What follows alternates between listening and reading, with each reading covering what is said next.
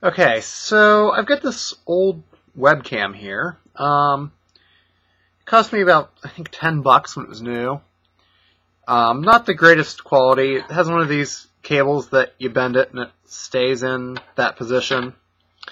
Well, anyway, I got it from my mom's place the other day. Went to use it, and yeah, the cable came off because it's sort of supposed to be like in there. Yeah.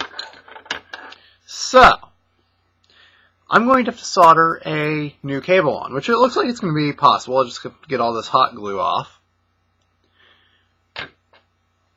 But, once I do that, what should I do with it? I honestly don't know.